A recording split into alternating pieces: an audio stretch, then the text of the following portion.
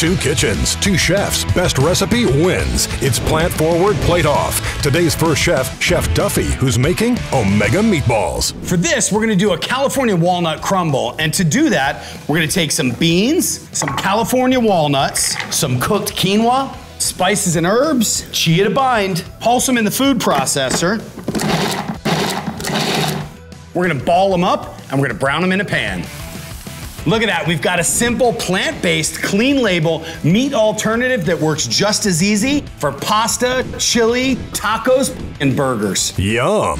Now to our second chef, Chef Frank, who's making his famous lab loaf. With a simple blend of dipotassium phosphate and magnesium dioxide, this mystery synthetic will bring tears to your eyes, quite literally.